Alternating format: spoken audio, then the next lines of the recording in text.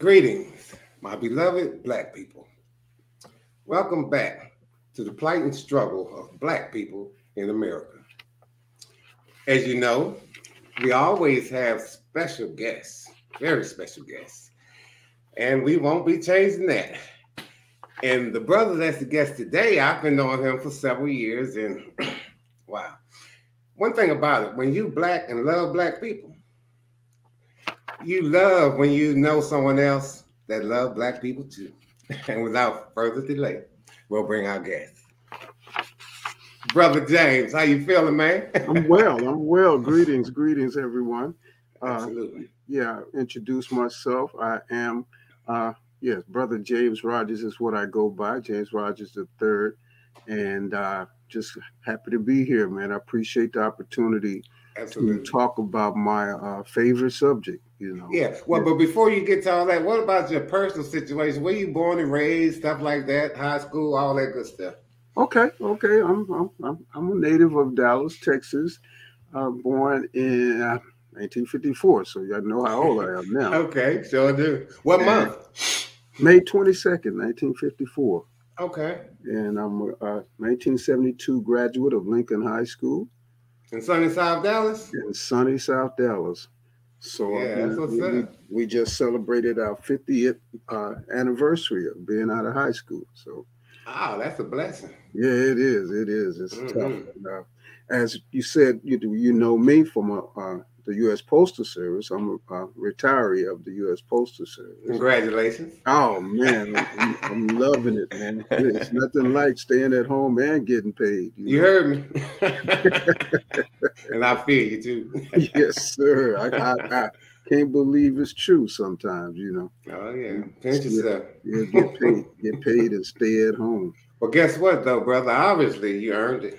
You wouldn't have got it otherwise. 44 years. 44 years. You earned it. I did 32 over there. Whoa. Yeah, the criteria was 30, so I went 2 more than I had to. So, yeah. I'm enjoying this life, I tell you. Even some millionaires have to go to work. Yes, that's true. And I don't know, if I was a millionaire, would I go to work? Everybody say they would. Well, see, I think it depends on your situation of your business. I think most millionaires go to work in certain businesses due to the fact, sadly, some of these companies, if someone's not there watching, observing, and monitoring, there will be some thievery going on. Okay? Oh, yeah. Yes. So some millionaires have to go to work to make sure the people there don't rob them. Yes, and true. he won't be wealthy anymore. That's a part of it. But life is good if you want it to be, I say. That is so true. So make it be what you want it to be is what I believe in. For me, fortunately, to make me happy is to be in a position to at least try to help somebody else. And that's what I love doing. Oh, that's a great trait, man. That's a great trait to have, to be helping someone else in any way you can. Absolutely. Yeah. So I appreciate you, brother. Oh, yeah. Well, you go with your talk about in Cobra. What's that on your shirt? That's actually the name of our organization, one of our T-shirts. Okay. Reparations. Reparations. Yeah, that's one of our T-shirts, and of course our it's a nice one too. Our flag. Oh, I have a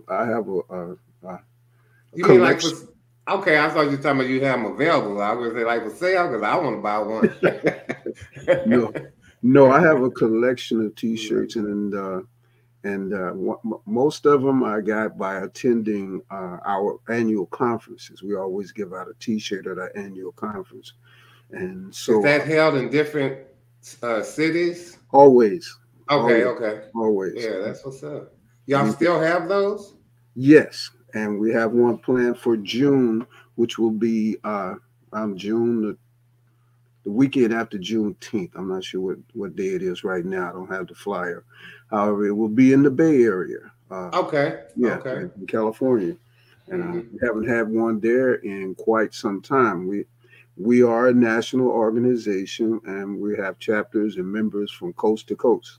How old is the organization? And Cobra is 36 years old. It was created in 1987, and it was created for the sole purpose of winning reparations.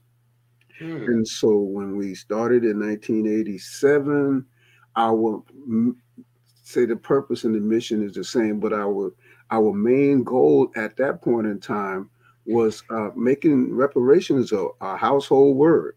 You know, So 'cause what was the founding city? the founding city or our headquarters city is Washington, D.C. Okay. So yeah, our Okay. headquarters is still Washington, D.C. That's what's up. And that's where it was founded by. That's where those black people built all of those buildings at, right? The White House deal and that big tall deal in the middle. Black man, was that Benjamin Banneker designed that whole area? Yeah, he designed that city. That's why sometimes we call it Banneker City and not Okay, I Washington. know that's right. Yeah, Yeah, that brother did that. yeah, a lot of the blacks there call it Banneker City, but yes, I didn't know blacks that. did. That's good info. I never heard that before, Banneker City. That's Yeah, good that's what we info. call them. Yeah, in fact, most of the cities that had prominent African people or leaders, we just renamed the city. Just like Okay. Jackson, we call that Medgar Eversville. That's what's up. I never heard that before, but it reminded me when I was young, elementary or something like that. I'm from Philadelphia, and I went to a high school called Benjamin Franklin, all male. And when I was in elementary school, it was around the time when Malcolm X was murdered, and those brothers changed Benjamin Franklin to Malcolm X, but it only lasted while they were there, and then they changed back, had the hats and shirts and everything. And they did what you're talking about with those areas, but I'd never heard those areas before. But I'm sure it's a lot more, and that's great information. I love so many aspects of our blackness, our black culture and our black everything, because whatever we run into, we're going to sauce it up a little bit. You know what I'm saying? If it's a game or a sport we want to allow and we get in it, come on then. Yeah. We're going to do something different with it, because that's us. So you know what true. I'm saying? So yeah, true. that is us. We those people. Yeah, we're those kind of people. You're right. So yeah, we started in 1987, and our like I said, our first goal was to make reparations a household word. If That's you what's believe it up. or not, a lot of people, as you and I was talking about, didn't know what reparations was. Right. I remember the first time I heard the word, I was like, "What is that?" And so did I, and so did I, and so did I. So I was introduced to this organization in 1995 at the Million Man March. Okay, yeah, I was there Yeah. too at the Million So Man March. That was an event, wasn't it? It You was. never forget it. Oh, that was a day. It was amazing to see that many black men, working together, standing together. About 2 million strong. Yeah. And so one of the organizations gave me a flyer. Everybody was giving me flyers. So I kept them all and brought them all home and went through them. And I saw this one from this in Cobra, membership application for, to join and Right. fight for reparations. And I took it to work and showed it to one of my friends, our coworkers. And I was actually laughing. I said, these people actually think that this government is going to pay reparations? And so I guess about the Third Eye. There was a group here in Dallas. Yeah, I remember. They used to be over there on Martin Luther King Boulevard with their events. That's right. Great speakers they brought in. So many great speakers. That's what I was getting to. I went to one of their conferences, and I went to sit down in a chair, and then there was an In Cobra flyer there. I was like, what? They're here in Dallas. Okay.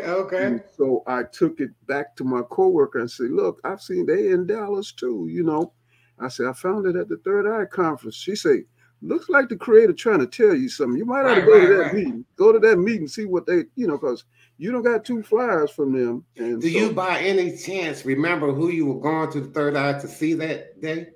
Ooh, no. Okay, I thought you might not, but I was just curious, just in case you did. I've been to so many of them. I'm sure. They've brought so many great people here. Twice a year. That's something Dallas have done a lot of, and I appreciate it. Even that sister over there that had the books over there, in Wynwood Shopping Center, she even brought a lot of people in. I even took a photo with Chuck D, because when she would bring them in, you could take photos with them and stuff too. Oh, yeah.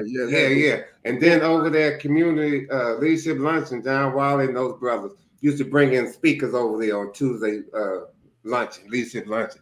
And Dallas have done a lot of that. And that has helped us that care. You know what I'm saying? Yes. Oh, yeah. Yes. So I went to that meeting, and I was, I'm thinking it's some kind of radical group like the Panthers or something, so I went there ready to, Okay. join the struggle. and I saw these intellectuals, you know, they actually, Okay. yeah, the guy who was over it, the chairman, he was an attorney, you Is know. that the light-skinned brother with dreads? Yeah, Yeah, I think he yeah, went to Mississippi, didn't he? I forget his yeah. name. You remember his name? Imhotep Akibalon. I used to see him at the luncheon too. He used to be there too, Oh right? yeah, yeah. Oh, that's what's up, man. Black is beautiful, man. Oh man, I learned so Yeah. much from him. Oh yeah, he's a great dude. So he had started this Dallas chapter of Cobra, and he brought in, you know, like you said, some speakers and stuff. Yeah. And we had town hall meetings, and he brought in Chokwe Lumumba. I don't know if you know Chokwe. Not offhand. I like that name, Lumumba, for sure, though. Yeah, Chokwe, he was one of the greatest attorneys that you've ever met. What city did he come from? You know? He was actually born in Detroit, but he Okay. moved to Jackson, Mississippi. That's where his Okay. office was. That's what's up. Yeah, he moved to Jackson, Mississippi, because he was a part of the Republic of New Africa. Okay. And I hope you've heard of them, because I'm a Was member. that with Kwame Nkrumah you talking about? No, Or was that Brother Stokely Carmichael's thing? no, Okay. no. Republic of New Africa was started by Dr. Imari Obadeli and his brother. In actually, they were from Philadelphia, Okay. and they started it in Detroit, and then they moved their headquarters to Jackson, Mississippi. The Republic of New Africa is a provisional government, whereas some Africans in 1968, I think that's when they started it, decided that, you know, all they wanted from this country was to be, you know, be left alone, to be allowed to govern themselves. Right, right. And so they signed the Constitution and created a whole new government for themselves. Right. And they moved their headquarters to Jackson, Mississippi. They have their Black Legionnaires, their own military force, or whatever you want to call it. And it's still going on today. Actually, I'm a member of the Republic of New Africa also. Okay. Yeah. So do they have like a website and stuff like that? Maybe? Definitely. Just look, RNA, Republic of New Africa. Okay. Yeah. And they have their own president. They have their own elections. I'm actually on the election commission for the Republic of New Africa. We'll be having an election. Yeah, we'll be having this keep hitting my mind, so I guess I'm gonna have to put it out there, and I hope it's for good source. Anyway, it just makes me think about, you know, Texas is the second largest state in the country, right? Yeah, yes. And they have lynched more Black people than any other state. And I find it quite interesting that Mississippi is the 25th largest state and is second only to Texas in lynching Black people. That's true. That's true. So Mississippi, so the Republic of New Africa actually said they were going to claim 5 states. They said the 5 states that the majority of Black people live in the South. Right. And they call it their territory. They're their own nation, the nation of New Africa. Right. And that those states are Louisiana, Mississippi, Alabama, Georgia, and South Carolina. That's the territory of the Republic of New Africa.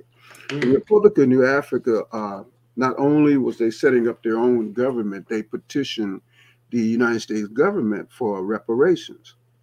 Yeah. And they was a how you say it, a high fringe. I would say radical. I don't want to say radical, but they were under the watch of the FBI at all time. In fact, the FBI attacked their headquarters at one time. I'm not surprised. Yeah, they had a shootout with the FBI and the Jackson police, and I think one of the Jackson police was killed, and I think somebody else was injured.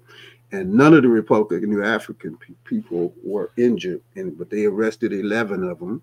Right. And including the president, which was Dr. Imari Obadeli, and gave them all federal time. And that happened in Mississippi? Yes, it happened in Jackson, Mississippi. Okay. And that attorney I was telling you about, Chokwe Lumumba, actually represented all of them and got them all out of jail. That was that. Yeah. I think I'm thinking of Patrice Lumumba when I hear that brother name. That's what it is, because that name is so prominent for me. Right, Lumumba from Kenya. Yeah. Right. That's what's up. And so the Republic of New Africa also petitioned the government for reparations. And they being such a, uh, I keep wanting to say a radical group, they Well, knew that. let me say something about that. Okay, radical, like I look up words in the dictionary, they have a Okay. specific meaning, but then they have a connotative meaning that people assume when they hear a word. Mm-hmm. Radical only means one that favors extreme change. And if the situation is dire, you need extreme change. So that's Okay. not a bad word. That's Okay. just the connotative meaning of it. It seems to be negative, but it doesn't have to be. Most people don't know words, you Right. see. Right. One sister, just off course for a second, I met in Kenya. And I heard, I wasn't in Kenya, but she's in Kenya. But she talked about a situation and she said, illiterate people are so dangerous. Man, I thought that was a profound statement. Very profound. It's serious too, for real. But anyway, go ahead, brother. Basically, what I was saying is a lot of people, a lot of our people did not agree with the concept of our own nation. You know, a lot of us, and so Talking about Black American Black citizens? Americans didn't agree with the concept of our, setting up our own nation. And so when I said the Republic of New Africa petitioned the government for reparations, they wanted to expand that movement. And so they created Cobra. Okay. Yeah, because Cobra was not a part of Republic of New Africa or the New African, they call it the New African Independent Movement. And so more people will be willing to join Cobra. The average African in America would be willing to join Cobra. Because they, we were in things like the NAACP and things like that, people. And I learned that's three types of Africans here in America. You have one that's called themselves Pan-Africans. One group called themselves Pan-Africans that realize that we're Africans, period, no matter where we are. Like Peter Tosh said, if you're a Black man, you're an African. You're an African. That's what I call myself. Peter Tosh out of Jamaica said that, right? Yeah. And then you have these so-called Black nationalists, like the Republic of New Africa, that want their own nation, a separate nation. Inside of a nation. Yeah, they want to start their own nation right here on this soil. Right. And so you have, Black nationalists, like you said, people like Stokely Carmichael and the Panthers and people like that were considered Black nationalists. Okay. Yeah, and then you have the people that's called people who want to become a part of this nation. Integrationists is the word. People who want to integrate in America and make America a better place. So you have the Pan-Africanists, the Black nationalists, and the integrationists. And all three of these functions of people are in Cobra. We have that. Okay, so let me ask you something. Integrationists, so are they caught up on living with those that aren't Black? What is the deep definition of integration? Because, we've heard that, but that seemed to signify those that want to emulate these people. But is that what that is? I'm trying to get a thorough understanding of this integrationist word. Because it seems to have so much to it from my understanding of its history. Yeah, what I mean by that is that the integrationists are people who want to be full citizens of the United States and have all of the privileges of citizenship. People as like Martin Luther King, who fought against segregation.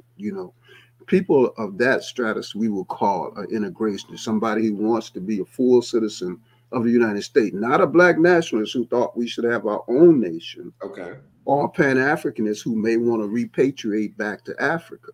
Okay. So when I say integrationist, I'm talking about someone who's fighting for a better America for our, our people. How do you categorize yourself on that? Although I am in a Black nationalist organization, I do consider myself a Pan-Africanist, because I do think that no matter where we are in America, and a Black person in the world are Africans, and we must ensure that Africa is free. If Africa is not free, we're not free, no matter where we are. True. So there's organizations here that's Pan-Africanist organization. You would say Marcus Garvey was a Pan-African. What about that brother? He's in East St. Louis that the FBI raided his place not long ago. 80-year-old brother. I hadn't heard of him before then. A socialist group, I believe, and he has headquarters also in Tampa, Florida, that they raided at the same time. You familiar with what I'm talking about? Oh, I've worked with him before. What's his name?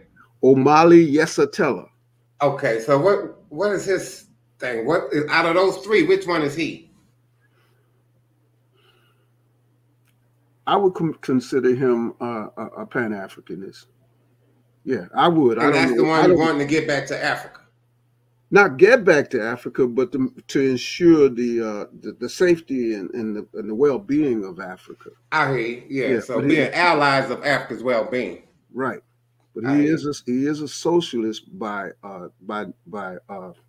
his political views. Okay. You know, he's a socialist. Yeah. And I've worked with him. I've marched with him in DC before. Okay, yeah. Was he under the guise of the same organization at that time that you marched with him? No, he was in his own organization. No, I mean the same organization that he got raided with. That's what I'm talking about. Not Joe and Cobra. I'm saying. No, okay. he's associated with Cobra. He spoke at our conferences before, and he's a reparationist. He's demanding reparations also, just like a lot. And since it's coming up, and it's interesting, man, because I believe everything happens for a reason to come out. I know we talked not long ago, and you said you were somewhere. I believe it was a conference, and you sat on stage with Minister Louis Farrakhan. I do want to know what city that was, but I want to tell the story part first. And you said that they gathered the funds like they do at some of these events, and Minister Louis Farrakhan said, we're going to give all of that money to Cobra. And I was impressed with that. What city was that in? That was in Detroit. Okay. In Detroit. And we were there for, I think it was for a conference. Yeah, because we actually honored Minister Farrakhan. We gave him an award. He has done a lot for Cobra, and for the Nation of Islam has done a lot for Cobra and the reparations movement. So we honored him, and we honored Judge Mathis, who's also out of Detroit, right? Yes, and I didn't know Judge Mathis was such an activist. He is a real true activist, and he's been that way all his life. If you just know him by his show, you wouldn't know that. Right. Yeah, that's a great brother. we gave him honors at that same conference. Yeah, he has his own community center. He does a lot of good work in Detroit. That is great. Mm-hmm. So yeah, we're gonna do a lot of great things in Dallas, Texas too. And we have done a few things. Absolutely. Back in 1999, I was in, like I said, I was in Cobra in Dallas at the time. Mm-hmm. And we decided to petition the Dallas City Council for a resolution in support of a bill that's pending in Congress calling on the U.S. government to do a study to determine what and if reparations are due to Africans in America. So that's one of the things that Cobra does. We go around from city to city and state to state, getting resolutions and sending them to the U.S. government saying, this city says you need to pass this bill. And so in 1999, a group of us, with the help of Al Lipscomb, went before the Dallas City Council to ask them to pass a resolution. And we actually had to go back again and do it the second time because they didn't take a vote the first time. But the second time, the full council was there, and the mayor, Ron Kirk, was there, and myself and Sister Diane Ragsdale. And that's interesting times. A few others spoke on behalf of, asking the Dallas City Council to pass this resolution. And we was just shocked, man, because they did. They actually passed with a 13-2 vote. Who was the two? Two that did not vote? Oh, I thought they voted against it, is what I thought. I didn't think they... No, two voted against it, yes. Yeah, that's what I'm trying to say. I can't remember their name. Okay. That was in 1990. The only reason why I asked is I was curious because I didn't know where you were going with this, but I know during that time, when Ron Kirk was running for U.S. Senate of Texas against John Cornyn, it had came out in the Dallas Weekly that Ron Kirk said he wasn't for reparations. And And go yeah, and ahead, that go ahead. that that that led us to do something that I sometimes I don't know if I should have done it or not. Okay. And we started to protest Ron Kirk at the time because we had just got that resolution passed by the Dallas City Council, and Ron Kirk voted in favor of that resolution that the Okay. city of Dallas should send a letter to the U.S. Congress saying that, hey, we need y'all to pass that bill to look at reparations. And Mm-hmm. when Ron Kirk decided to run for U.S. Senate, like he said, a reporter asked him, was he for reparations? And he said he wasn't. Okay. And so to us, that sounded like he had flipped on us. You know, Okay. you gave a good speech in the council meeting. Then when you get a reporter, you say no. So we actually went on a protest against Ron Kirk. In And what method? You mean like going to his residence or something? no, whenever he had a meeting or he was campaigning, Something like that. we A would show public up there. event. A Huh? public Yeah. event. Yeah, Okay. public events. We would show up, and yeah. Because I know the Warriors had went to his neighborhood one time, to his house.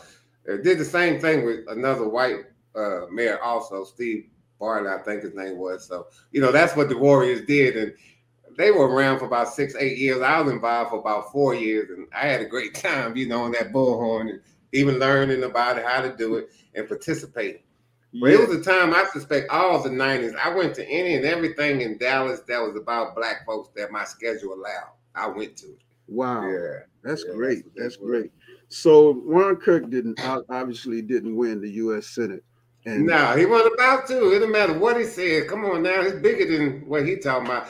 That's long money over there. That's just like this Beto dude beating Abbott. Come on now, that ain't gonna happen. Ain't no Latino white guy that's broke that ain't beating no rich white guy. Period. Let's keep it real. That's all I believe in is real. Come on now, that's a joke. There's no way he gonna beat Abbott with no money. Come on yeah, now. yeah, It's a that capitalist society. Come on now. I just think we may have made it easy for Corning, by protesting Ron Kirk. Like, Well, it was already easy, player, believe me. I guess so. I guess you got a point there, brother. It's money, man. It's about money. I mean, So, Ryan Kirk, he's living well, but not that well. yeah, but he actually wind up getting, when President Barack Obama got into office, And that's another conversation. Yeah, let's he get on gave that. Ron Kirk a position. I think it was. Yeah, but what did he give blacks collectively? You made me go there. That's what I'm talking about, player. I tried to avoid it, but you wouldn't let me. No, I can't, I can't think of anything that he did significant for black people. No, you can't, because it don't exist. Yeah, he may have tried, but he didn't succeed. Well, yeah, I feel you, but he could have tried harder. How about nominating a black woman? You did other women that weren't black. And they in fact, made me think about something. I was actually upset with Barack Obama because he became president in 2008. In 2008, the U.S. Congress passed a resolution actually apologizing to African Americans for our enslavement. This is the first time in history that anyone in government had ever admitted that they did us wrong. First time they ever admitted that slavery was wrong and they shouldn't have done that. And then in 2009, the U.S. Senate did the same thing. 1 year later, they passed a resolution apologizing for our enslavement. But the difference was the Senate version had on the bottom of it, this could not be used as as grounds for reparations. Right. Yeah, they because I was pissed for that reason, because they always tell us everything you say can and will be used against you. But you're gonna apologize and say you were wrong, and then say you can't use it against me. Right. But I was more upset with Obama for not using that opportunity to push for reparations to get, he could have even passed an executive order to get that bill passed, or he could have pushed Congress to get that bill passed, but he did not speak up. In fact, the resolutions were they were not bills, they were just resolutions, so they were not signed by like a bill has to be signed by the president. So he stayed completely out of that reparations movement. And that wasn't, I didn't like you saying. but chose not to. And that's just one of many blunders, I'm gonna call it. Yeah, he had an opportunity. He had an opportunity to do something that would have been beneficial to all Africans in America. Yeah, he That's had that what's up. opportunity. That's those foundational Black Americans, you know what I'm saying? Maybe we're a different group than we are to a degree. Yeah, but I'm with Yes, you. so that's the mission of Cobra is actually to win full reparations, and so a lot of people have the concept of reparations being money, getting money, cash check, you know, and that's not what we look at it. We look at it in a more international concept of reparation. Reparations, I think we say it has like five components. And the first component is cessation, stop it, non-repetitive, you know, and I say that by saying, you know, work on or do something to eliminate racism. That's one of the that's one of the big things. You got to not, you know, treat us in this fashion anymore. We're not going to continue, you know, because you know everybody knows that if they just gave you a check, that wouldn't change nothing.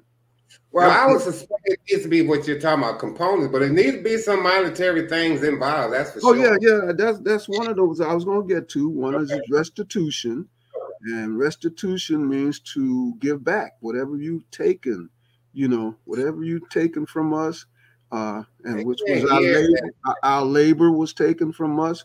You have I to, would you take have to, you have to that. restore the money that you made off of us. You know, Yeah, I hear restore you. that. You know, I even wrote Bush on this reparation thing. And it's interesting. I wrote Bush 3 times, Obama 3 times, and Trump once. With Bush, I got a response 3 times, 2 from him, 1 from Department of Justice. And oh, then Obama, I got 0 responses. And Trump, I got 0 responses too. oh yeah. But like I say, my last letter to Bush was about reparations, and I have my reparations plan. You can look on Okay, my thread on Facebook too and find it down there. Yeah, it's okay, like a 2-page deal. Yeah, and okay. Then one of the components was those that are in jail. This was before all this legal marijuana stuff went on. In jail for something like that, and that's all they've done, and no harm, this, that, and they need to be forgiven and let out. That was just one part of it. It's about 3 parts. And his response was something generic, nothing about the topic. You know how they do from yeah, well, politicians. that is important when we do stand and we do work with uh, releasing of political prisoners. We have some people who've been in jail for over 20 years or Like the longer. brother that was with Asad Shakur too. And not to Yes, mention Geronimo Pratt did 25 years, and they know that brother was innocent when they first had the black man lie on him under oath in the stand. yes, And my man Johnny Cochran worked his case for 25 years before he got out. Well, come on yes, now. yeah. But Political prisoners. and That's they know important. they did that man wrong. The whole government part. Yeah, But there's nothing just because you give him a few dollars for it, but that ain't nothing. This man, you don't took 25 years of his life. yeah. That's one of those. That's one of those demands that you know we would have in a reparations settlement. You know, and not just you know getting a Right, check. right, right. You Y'all got gotta some good release stuff. those political prisoners also. You know, that's and then you got compensation, those things that they can't return back to you. Right, right, You right. know, then they have to compensate you for that. So Absolutely. you know, compensation can come in the form of monies. And we Yes. say we never take money off the table. But Right, everything right. But it's just not the only thing for sure. no, it's not definitely not the only thing. You know, we can, you know, compensation could be something like an education. Some people want free education, The loan forgiveness, perhaps, right? Student loan forgiveness. loan forgiveness, and just affordable housing. You know, Yeah, yeah. you can compensate us in so many different ways. Hmm. So we say sometimes that money thing is probably the smallest thing of all that we're demanding is Hmm. you know a check. In fact, some reparationists don't even don't even go down that road. They don't even Right, think right. we should be calling for a check. I think in mine, I mentioned something about some money, but it was mainly starting with the older people. Yeah. Yeah, yeah, that we're entitled to some money. We are. I mean, Yeah, because we and still are done bad today. You know, the redlining and the outright lying to you about what's available. Not like I read John H. Johnson's book, Succeeding Against the Odds. You know, that's the brother that invented Ebony and Jet magazine. when this brother got a bunch of money, he wanted to buy a building downtown, Chicago, I believe it was. And turned out they was ready to do the business on the phone. When they saw who it was, they said, "Oh, that building's not, available." And he had to get attorneys to represent purchases just because they wouldn't sell to a black man, even if he has the money or not. And that's one of many great books, Succeeding Against the Odds by John H. Johnson. It's a great book. Okay. And there's many great books too, that our people are a part of. And then to mention books, there's a lot of books out on the issue of reparations. That's why like I said, I was in the Dallas chapter and I didn't know what reparations was. So I went on a reading campaign and started reading everything that I could find on the issue of reparations. And I got so good at it. Brother M. Hotep Akibalon, the guy. Oh, yeah, the attorney. He actually left Dallas at around 2 years later, after about 97. When he went to Mississippi, I think. He went to Mississippi to work with that guy I just told you about, Chuck Wade Lumumba. Okay, that's law firm. Yeah, he came here and recruited him. And so when that happened, everybody was looking around for who's going to take his place. Right. Okay, you went with you. They voted on me. They voted on me to be the next co-chair. And they actually put them about dollars together and sent me to my first conference for Cobra, which was in Chicago. And I think that was 96. And that's where I fell in love with Cobra, because I saw how serious it was. And I just learned so much at that conference. And I came back and kept recruiting people here in the Dallas chapter. And again, that's how I got to meet people like John Wiley, and because it wasn't very, what's his name, was over the, what's his name? NAACP in Dallas, wasn't his name? Oh, you talking about the tall brother of Grand Prairie? Yeah. I can't think his name right now. You wouldn't ask, but I know you talking. Yeah, I got to meet him. With the coverall all the time. Right. Afro light. Yeah, he allowed me to speak at the NAACP meeting and stuff like that, because some of our members in our group was also in the Dallas NAACP. And so I kept just learning and moving around, and going places, doing radio talk shows and things of that nature. Is that when John Wiley still had his radio show? Yes, he did. Okay. I did his show. Maybe twice. I know I did it once, but maybe twice, because there wasn't very many people in this area aware of the reparations movement. Right. Everybody called on me. Cheryl Smith, you ever heard of her? Oh, absolutely. I know Cheryl Smith. Yeah, she used to be on the picket line with us. Yeah, I've done Cheryl Smith. I think I came to one of y'all news conferences, but it seemed like it was about Cobra, but the Nation of Islam headlined it. Because the brother that was the minister at the time, and I can't think his name right now, but that brother, it was a news conference. I forget where it was, Sunny South Dallas somewhere though. Oh, okay. I was invited. You might have been there, but the Nation of Islam invited me though. Nation of Islam? Yeah. It was a news conference with Cobra and the Nation. That's what it was. They did a deal together. You don't remember an event like that? I remember being a part of a press conference, but it wasn't a Nation. It was a brother named Thomas Muhammad. Oh yeah, I know Thomas Muhammad. Yeah, Thomas Muhammad was not in the Nation. He was more of an Orthodox Muslim. He was not. Oh, absolutely. No, he went with the Nation now. But I remember a news conference and I can't think of the brother's name. You're probably talking about Minister Jeffrey Muhammad. That's what I'm talking about. I can't believe I couldn't think of Minister Jeffrey Muhammad's name. But yes, I was at one of those that he pretty much, I know, invited me, but it was about Cobra though. I do remember that distinctively. And we worked a lot together. We worked a lot together. Jeffrey Muhammad. Okay, and I came to one of those, the one that he was a part of. Yeah, he's still one of my go-to persons if I need something, especially anything that has to do with the Nation. I call him. He's not over the mosque. He was over the mosque. Yeah, at the time, he was the minister there. He's still attend. He's still another brother named Rashid or something. I can't remember the brother's name, but he's still attend. And Jeffrey Muhammad, like I said, back in those days, there were not a lot of people knew about reparations, so he allowed me to even speak in Mosque 48. Okay, and I know one while they were involved of getting food to people over there in Dixon Circle. no departments over there. And we were involved with that, helping them because they was using that rec center, Larry Johnson Rec Center, for the preparation of food, stuff like that, maybe distributing. Yeah, the Nation of Islam was doing quite a bit in Dallas one while around those times. Like even when Commissioner was in jail at Loose Sterrett, the nation's president was always strong. And then, that's somewhere around the era of the Million Man March. So, there was a lot of physical and exposure going on when they were promoting the Million Man March, because Brother Minister came and spoke in Dallas too. And, we put a bus trip together for that too. That leads me to say I'm still somewhat associated with the Nation of Islam. They had a group, or there is a group in Dallas called the Local Organizing Committee. The Local Organizing Committee was created to recruit brothers to go to the Million Man March. And they had these. They had these in almost every city. Their job was to right. Yeah. To go to and they call themselves the Local Organizing Committee. Michael Bell in Fort Worth.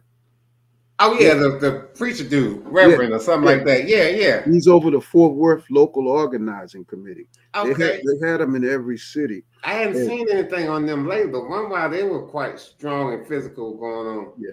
And that's what I was saying. Some of these local organizing committees stayed together after the Million Man March. Right. So we have one here in Dallas called the Dallas Local Organizing Committee, and I'm associated with them. And they're linked to the Nation of Islam? Yeah, they are, but they're not limited to the Nation of Islam. Right. You don't have to be, yeah. But they created it? They created this movement? Yeah, the Nation of Islam created it. Mm-hmm. Anybody can be a member of the local organization. Absolutely. I just want to give credit where it's due on the originality of a thing. Yeah.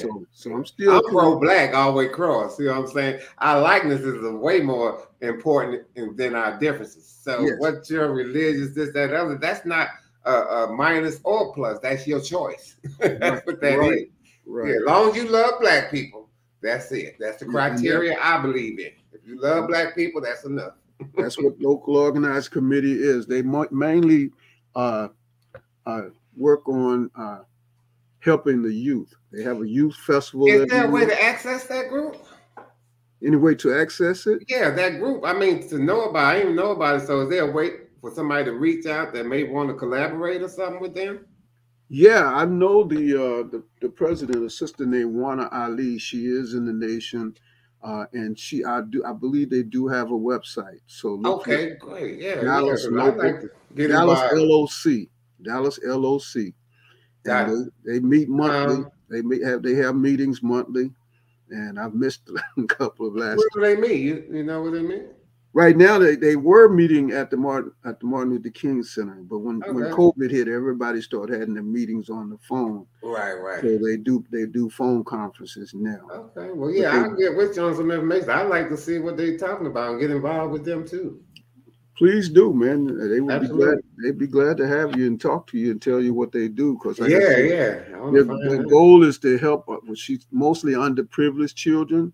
We take up money and collections and school supplies and take them to the school and give them to the children and stuff. That's what's up. Oh yeah, they in South Dallas, you say? They were meeting in Martin Luther King Center. Okay, but the members are from all over Dallas. Okay, and they may still meet over there at the. Well, they're meeting by phone conferences now. Oh, they still on that. Okay, even though things are loosening up. But they have an annual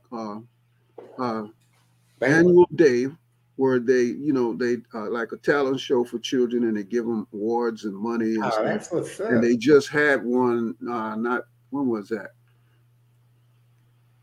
I've been thinking about that too. I think it was about September of last year, and they had it at Paul Quinn. That's what's up. Because I've been thinking lately, all the activity we want to do with youth, because we want to get a building. I'm like, talent shows used to go on all the time. You hardly ever hear about talent shows. We need to bring talent shows. Let them youngsters do what they do, and like you say, give them some prizes, all that good thing.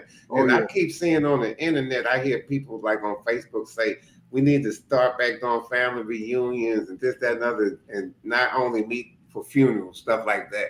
They hear a lot of that. I hear a lot of that, and I hear a lot of this too. Like I have a cousin, son. And I saw him on Facebook. He asked to be a friend. I did. And he kept doing them thing. And I would compliment. I say, call me this, that, and other. And then eventually he said, hey, man, what you need? And I'm like, I'm good. I don't need nothing. And what I'm getting at, I even seen a dude from Detroit, actually. He's the first person I heard say something about foundational Black Americans. I thought he crazy, but it come from the Tariq dude. But anyway, I heard that brother say something to the effect of people only contact me when they need something. And I hear that in Dallas a lot, even daughters. And it seems like there's an epidemic of people that don't contact people just in general, only when they want or need something. And what I'm surprised at is that, generally speaking, what I'm hearing, they don't play with it like every now and then call without asking just to make it look like they only call, like it don't, like that's not it. But it's like they don't even try to play with it. They only call when they want something. They don't even call in between to try to make it look like it ain't suspect. So it's amazing the cultures that's going on right now in there. Most of them are self-destructive. Yeah. When you said foundational African, I said foundational Black Americans. Foundational Black Americans. When you said that, I thought about this other reparations group. There's many reparations groups out there, but one that just came up a few years ago called ADOS. Now, if you say many, how many would you guess that to be?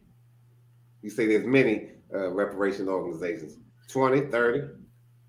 Well, just guessing. No, it's not that many, I don't think. Okay. However, there's many organizations, quite a few, hundreds, that actually support the concept of reparation. Okay. They're not for anybody or Black people particularly? No, there's other people other than Black people. Actually, there's a petition of 300 different organizations calling on the U.S. government to pass this bill for reparation. Have you ever heard of Human Rights Watch? It's an international group, and they put together a petition, and they had over 300 organizations, and they're not all Black organizations. Are they affiliated with Amnesty International?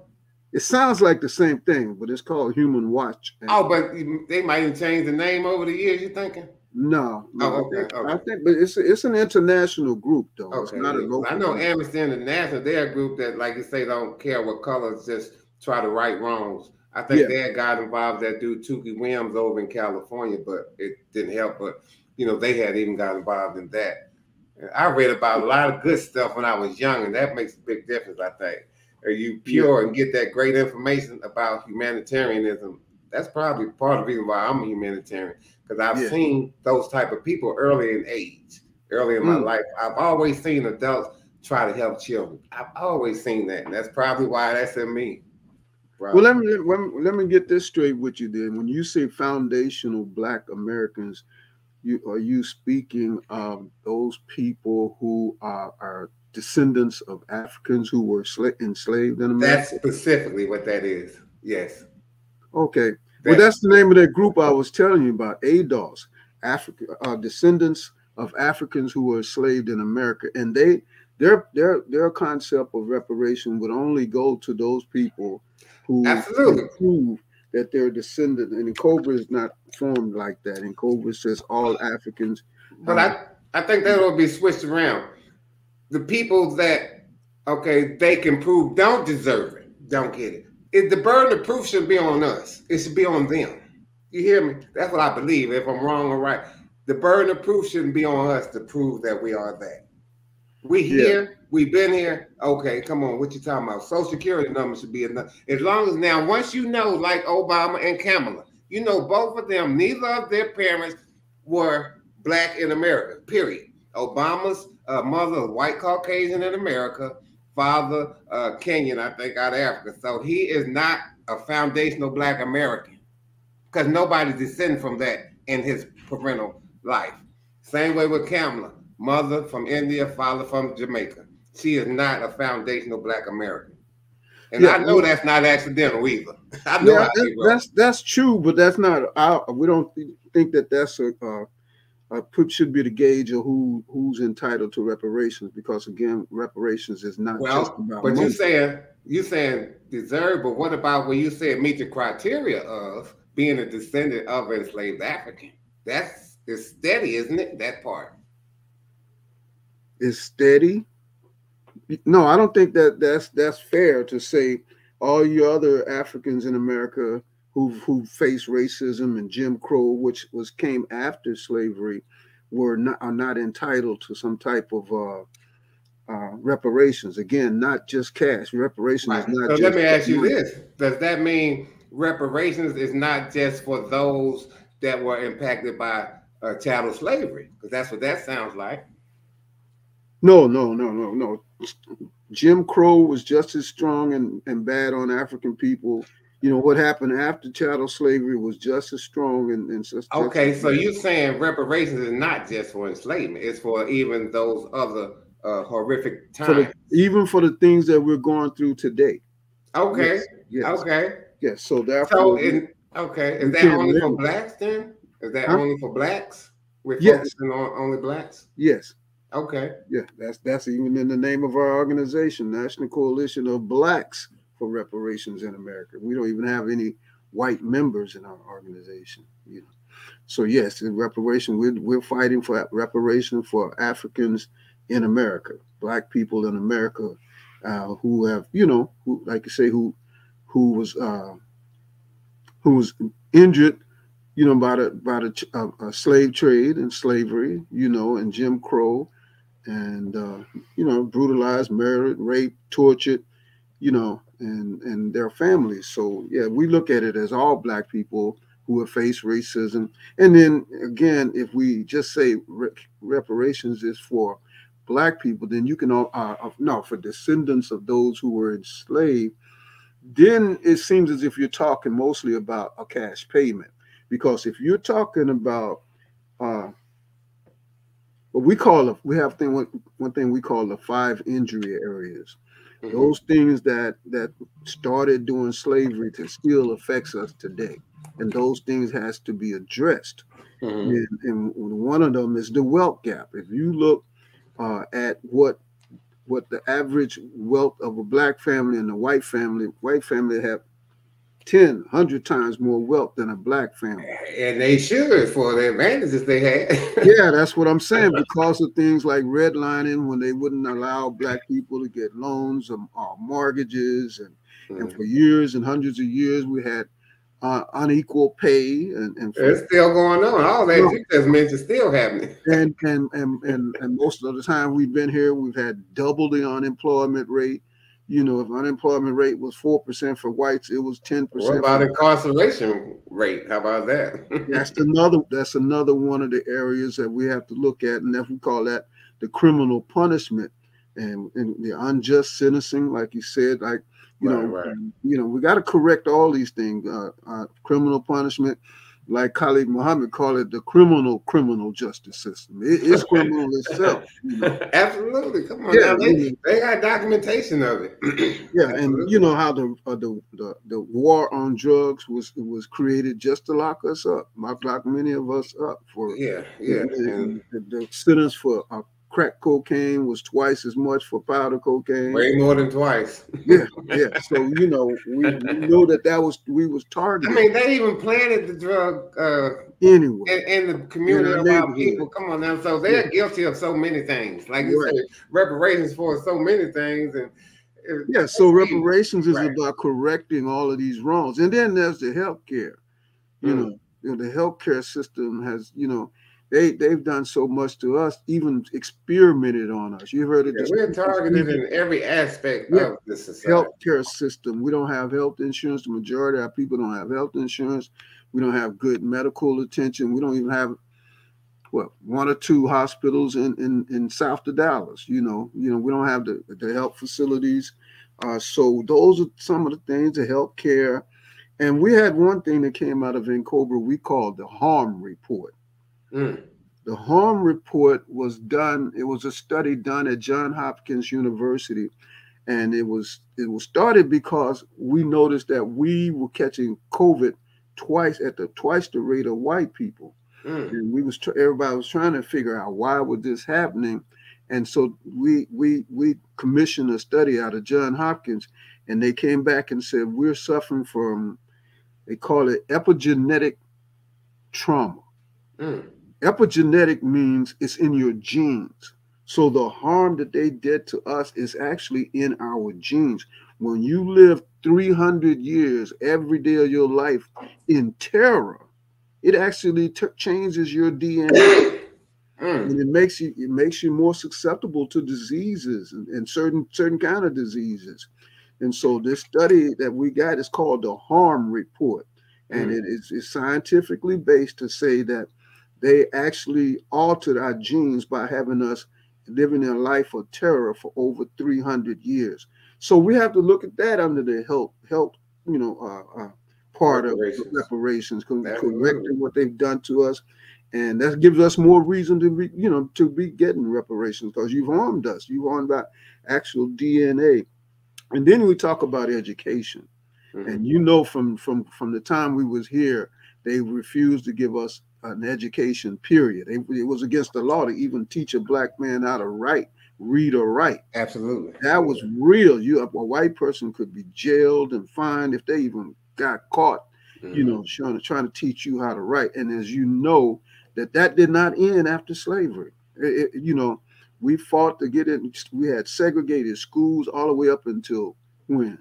Still now today. Yeah. Oh yeah. Like if you ever check out a deal called 50 Years Later about that thing went on in Central in Arkansas. I've seen that. Segregated internally. But guess what's interesting? They segregated them based on grades. And what that show you, the blacks ain't learning. Yes. Yeah. That's deep, ain't it? Yes. Segregated right inside the building. After they had to fight to get inside the building. That's deep. And then they still fighting segregation inside. And that's happening deep, not just in Central High School. I'm sure, no, but I'm just saying that's one big prominent thing that people know about historically. What happened? That's that one little Ruby, was it? But it was somewhere where they didn't want to let blacks in. But because of that, but then, like I say, it's integrated. Yeah, that Ruby mentally, but the way they got it set up, it's still segregated internally in the classrooms, right there inside the same schools that they talk about segregation. So they got it. They also, those same people are segregated outside the school. The neighborhood is segregated. By your finances. Yeah, absolutely. By your finances. Yeah. Yes. So most neighborhoods, black neighborhoods are rough neighborhoods in most cases, sadly. Yes. Yeah, that's all a part of reparations to us. We're not just saying, give me some money and it's all over with. No, we're going to have to look at all these areas where they hurt us. And then the last one that we look at is what we were talking about earlier, and that's our peoplehood and our nationhood. We were not even considered human beings. So they actually took away our humanity. And we still lost about. You're talking about before we were given the 3/5? They said 0 at first, and then they come up with 3/5. Is that what that is? I'm asking out of curiosity. No, even though they had 3/5 in the Constitution, they still did not. As long as we were enslaved Africans, we were not considered even a human being. That 3/5 was put in there for their representation. Of us not being what we actually are, because I know, like what you're saying, sadly, you could one of those Caucasians that own a slave, they could kill a black person with no repercussion, like you say, maybe a fine or something like that.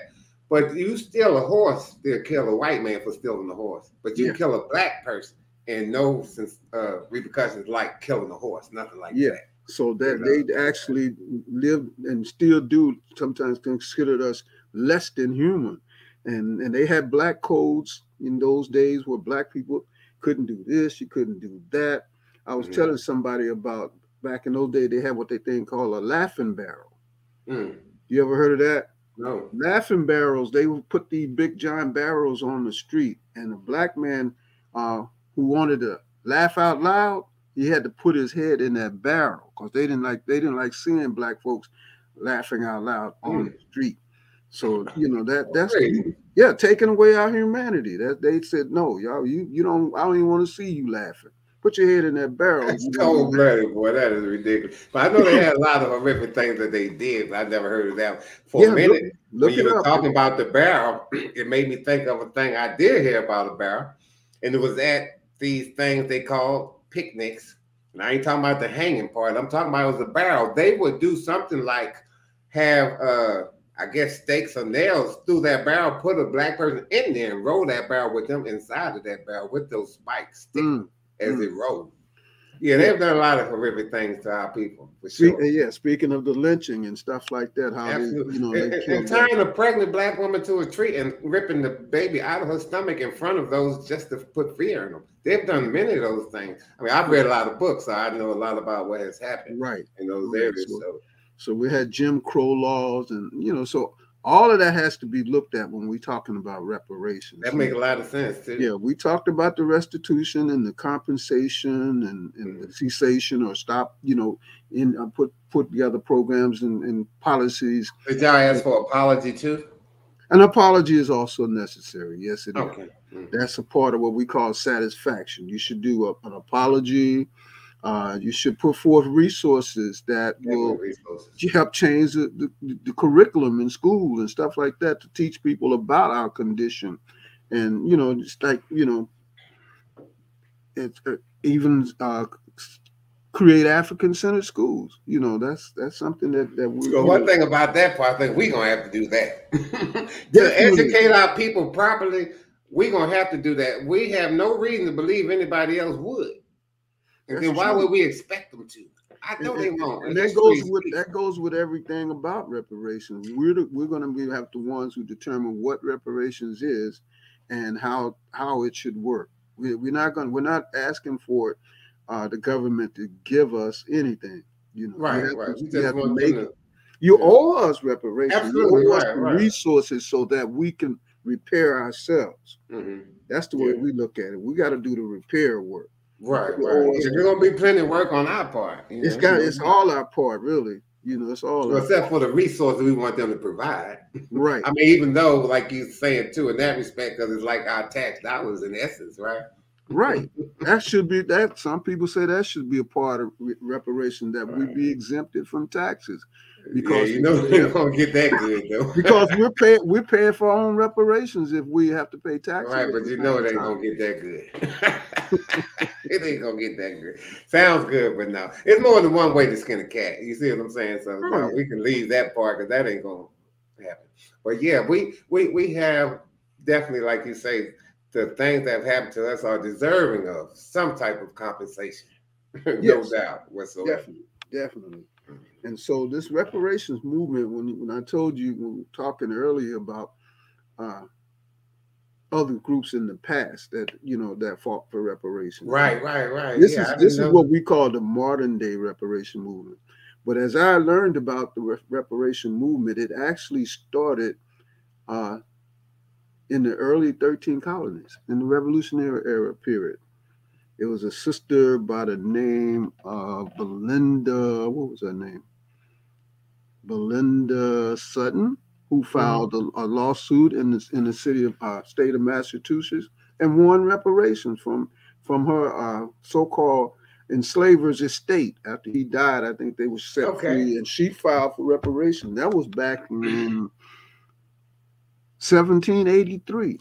So we've been fighting for reparations all the time. I could go through year after year, and then of course about 1865 when General Sherman passed Special Field Order number 15 to allocate 400,000 acres and for us to divide up in 40 acres, and he was going to give us a mule to go with it. So that's what the term 40 acres and a mule. Anytime I ask somebody, do they know what reparations is? And they say no. I say, have you ever heard of 40 acres and a mule? And they say, yeah. We all know that promise was made. Now check this out though. One thing I know about in that situation that went through Congress, 40 acres and a mule had passed through Congress, but then it was vetoed by Andrew Johnson. So it went through the process. No, that was actually something different. It was a different deal from that, because I'm saying Thaddeus Stevens, someone else out of Pennsylvania, did that. Charles Summers and Thaddeus Stevens, yes, they're the one who passed the bill allocating land. But the 40 acres and a mule, but that president that came after Lincoln was assassinated, he vetoed it.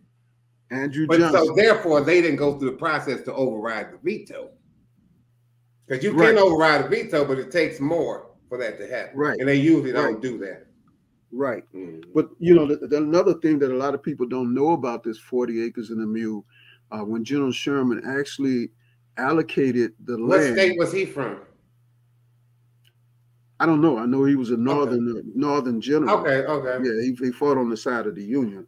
Okay. But he broke the back of the South, you know, with the help of But those I asked black that people. because Juneteenth came to realization because a brother was down in Galveston, right? That's Right, deep in Texas. And then right. that's how they come to know when he saw they were still doing slave work 2 years after enslavement had ended. 2.5 Supposedly years. ended. Yes. Yeah, supposedly. Yes. The Emancipation Proclamation was passed in 1863, and it was up until 1865 or afterwards that the Juneteenth thing took place. But Right, one right. of the things I was going to point that I was going to make about the 40 acres and a mule that Mm-hmm. that was given by General Sherman. He and the Secretary of War met with 20 so many black men to see what it is that they wanted. Uh, Mm-hmm. when what did they know about freedom and what did they want when they were free? And Right. they said a land of our own. And Mm-hmm. that's when General Sherman and the Secretary of War, I can't think of his name right now, allocated the land over 400,000 acres, I believe it was, from South Carolina somewhere down into Florida on the west coast there of Savannah in that area Did they there. receive it? That's that point I was going to make. They actually gave them the land, Okay. and black people moved into the land. And not only they were just given the land, they were given the right to rule themselves. That's Okay, what yeah. that's one of the Oh, that's things. crucial. Yeah. That's crucial. You're no longer a citizen of the United. You're not doomed by the laws of this country. You make your own laws. Just like sometimes they allow for the indigenous people on the Pockets reservation. here and there. So Yeah. I mean, because like even when Lincoln did the Emancipation Proclamation, he said, "But I ain't talking about Mississippi or Louisiana." No, no, Yeah, no, he counted them out. He no. I counted take them that out. back. He was only talking about the South. He was not talking about the North. Who you talking about now, Lincoln or the first Abraham president? Lincoln. Yeah, Okay, okay. when he wrote the Emancipation Proclamation, Mhm. it was to free all the enslaved Africans in the Confederate States, not the border states and not the northern states. That Okay. freedom came later So with the what was 13th. Mississippi and Louisiana? What were they categorized? They What were kind of states? Confederate states. Texas was a Confederate state. Yeah, but he said he's talking about not freeing them too. I mean, when you read the book, I think it's the book by Lerone Bennett Jr., uh, Forced in the Glory, maybe something like that, because Abraham Lincoln was a straight racist. Most people in America, I don't know about what white folks know, but every black person think Lincoln was a good guy, but he was not. No, no, he was not. He was a racist. He's straight out racist. Yeah, no, but the average black don't even know it though. They think he actually wanted to free the slave because it was wrong. But Yeah, that's no, you read his papers, he'll tell you, he only did that to try to save the Union. He yeah, didn't do it right. because But he the loved. average black person think that this was one of the best presidents because he freed the slaves. Yeah, but he for some reason he was looked upon as someone that would do that. That's why he was assassinated, because a couple of months or something after he had did the Emancipation Proclamation, he was assassinated. Mm-hmm. And then again, the point I was making, that the black people moved into the land, Right, right. and when Andrew Johnson took over as president, he actually told the black people they had to move out, and a lot of them refused to. So he sent the Okay, the land military. that that general guy had gave him, of Yeah, General Jim Sherman. Okay, Sherman. So right, they right. had to send the military in to make the black people leave the land, Okay. and give it back to the southern planters and stuff like that. But Yeah. yeah, we actually did get that territory, and But weren't able to keep it. Just like the book we talk about a lot of time, Black Massacres. Look at what they've done. This is Black Wall Street is in here, and they've done various things, various places. We talking about 27 well documented. So if we got 27 well documented, how many are not documented at all? yeah, You know what I'm saying? yeah. So And I'm yeah. I'm highly familiar with the Greenwood district. We call it Black Wall Street. Yeah, yeah. Yeah, I've Over in been there. Tulsa. I've been there many a times. I know the attorney who's filing the lawsuit. for the survivors there, and he has an organization called Justice for Greenwood. And you can Okay. go, yeah, you can go to his website and see all of the work that he's doing and he's done. And that's actually the second lawsuit I think has been filed. Well, there's so much going on. I've heard some talk about they're trying to make it where only those that survive then can get anything. It's about three of them, from what I understand, hundreds of them. And so they're trying to fight to make it where some of the descendants of those that live can get something too. So it's fights inside of fights, from what I've heard on that situation. You know, they're trying to screw over those people even now after Hmm. all that. Yeah, So but it's, that's not what the lawsuit is all about. A lawsuit is about the whole district of Greenwood, and then there's many defendants, what you call them, defendants in that lawsuit. That's not of those three survivors. There's three survivors there, and they're ranging from the age of 103 to 108. yeah, they pretty old. And I've met them. I was at the last lawsuit or Yeah. last trial that they had to I hope you took a picture with them. I took pictures of them, but I didn't take a I wish picture. you would have took one with them, man. That would have been great. Yeah, Yeah, they were all in wheelchairs. I could have. I should have. it would have been great, man. I Yeah. wasn't thinking like that. Right, right. You know, just glad the courtroom was full. I can imagine, man. That is such a historical thing. It just had it was 100 years anniversary about a year ago, I think, of that Yeah, situation. yeah. A couple of years ago, they had the 100-year anniversary. Mm-hmm. That took Man. place in 1921. So 2021 would have been 100 years. So Mm-hmm. a couple of years ago, they had that. And I missed that too, but I missed that for some reason. But You mean like being in Oklahoma? on 2021, I didn't go to the 100 Oh, year you wanted to be there. Okay. celebration. Yeah. I think it was Biden who spoke there. I'm not sure. I just recently found out about it last year, actually. As Yeah. far as the duration of the celebration and all that stuff. Yeah, but like I said, I've been going to Tulsa, Oklahoma many years. I used to go on a regular basis, and I know all about the first lawsuit when there was about 10 or 12 survivors. And so many of them passed since then. Yeah, we watched all of them pass away. I saw the fight that attorney Charles Ogletree. Mm-hmm. You've heard of him? Actually, not Charles now, Ogletree. that name kind of ring. Are you talking about that? No, maybe not. The white guy that had big wild hair. No, Not that guy. no. Charles Ogletree was the lead attorney after. Sometimes I get ahead of myself. What is the famous attorney that we all talk about all the time? He died. Johnny Cochran. Johnny Cochran was the lead attorney for that lawsuit. And when Okay. he died, Charles Ogletree took over as the lead attorney. And one of Incobra's legal strategies commission attorney named Ajo Ayatora, she was a part. It was a group of them. And the brother that's leading the lawsuit now, Mm-hmm. he was also a part of that group. That was a group of attorneys representing that first lawsuit. Okay. And this brother who's over that lawsuit now, he was actually just a student at the time. And I met him through that. It's something sometimes you learn not to look over students. I had spoken at the center there, and when you get through speaking, a lot of times people just come up and start talking to you one-on-one and asking you questions. So I was talking to somebody else, and he asked me a question. I said, "I'll get back with you. You know, I'm talking to this person right now."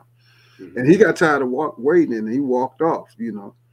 And later on, I found out he was the chairman of the Black Law Student Association.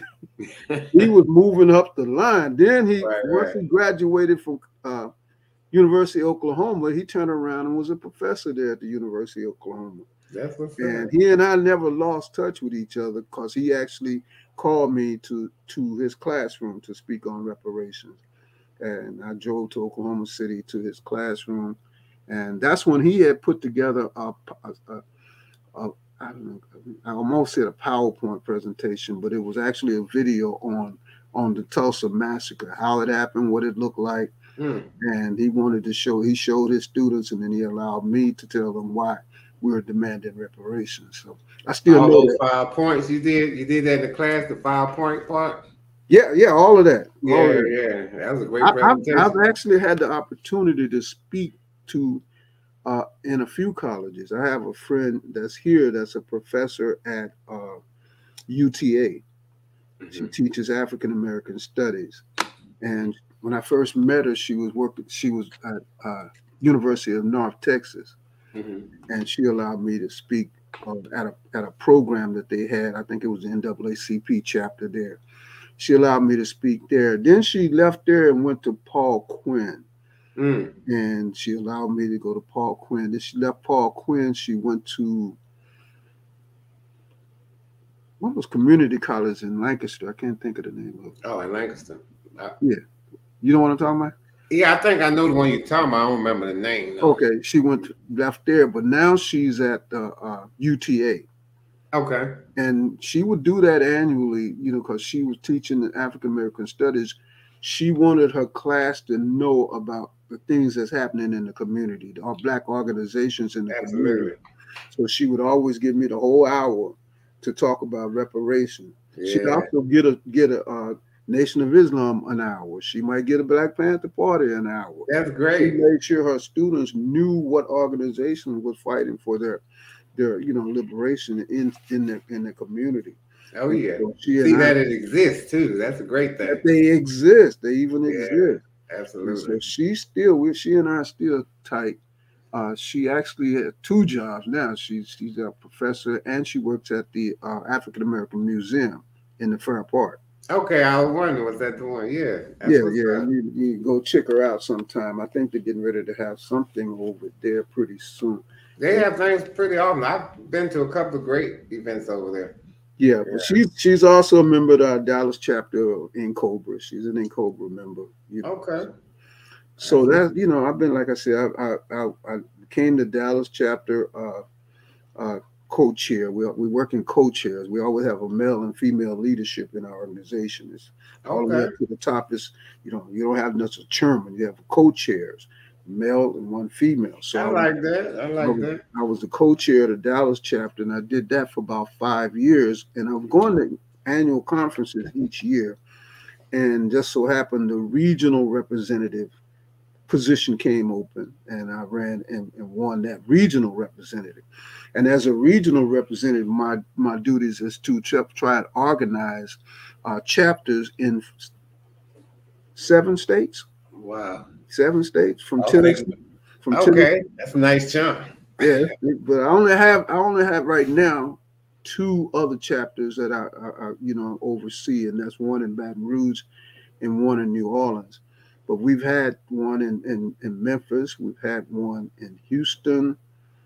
We're very associated. We tried to get some in Tulsa, but they were like an organizational member, because in Cobra has individual members and organizational members. Your organization can join in Cobra.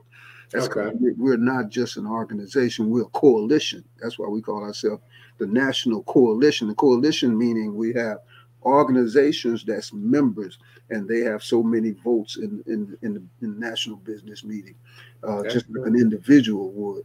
So sometimes I assign people up as in organizational members. Sometimes I help create chapters, and a chapter has to be at least 5 people, and you can be as many as you can recruit, but at least 5 people.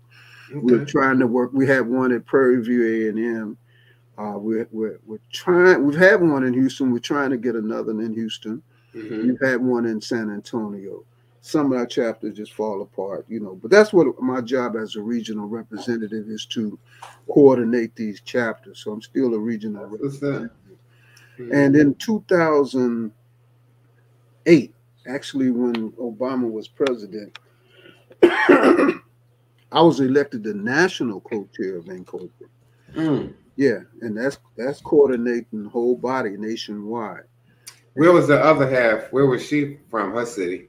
Actually, the first one, I actually did 2 terms as the national co-chair, and we staggered the election. One year it's a male, one year it's a female. So the first female that I worked with was from Washington, D.C. So the elections are annual. annual elections, and each year we elect one, either the male or the female, one at a time. You know, not both at the Okay. same Right, time. right, right. So I actually worked with three different sisters because I did two terms as the male co-chair. So the first sister was in D.C., the second sister was in Atlanta, from Atlanta, and the third sister was from Louisiana. Okay. And that third sister is the one I was talking to today, who's in Ghana right now. Oh, okay. Yeah, so Does she live there? She just visited. she lived there.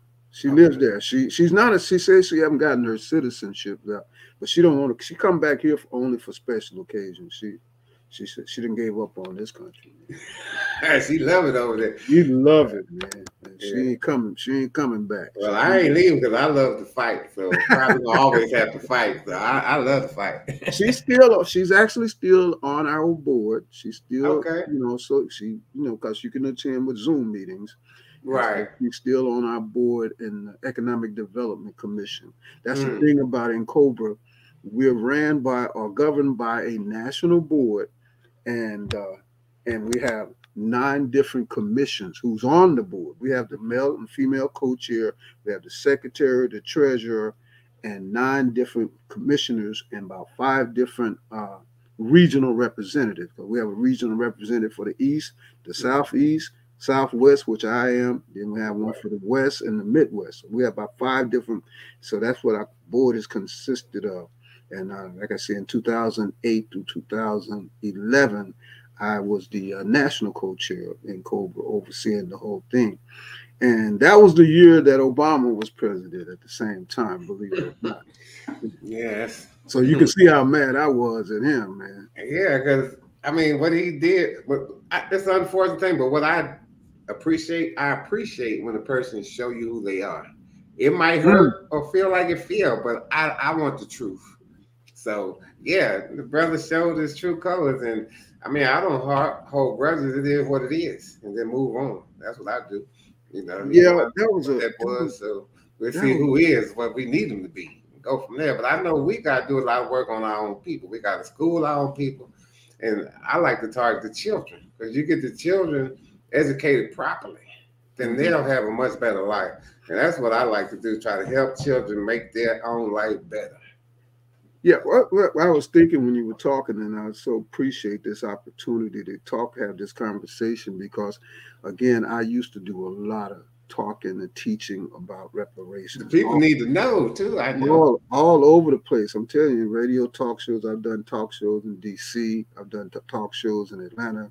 You need to get back on it, I think. Yeah, that's what I was going to say, man. And you made me think, because when we were talking about Obama, there was a sister.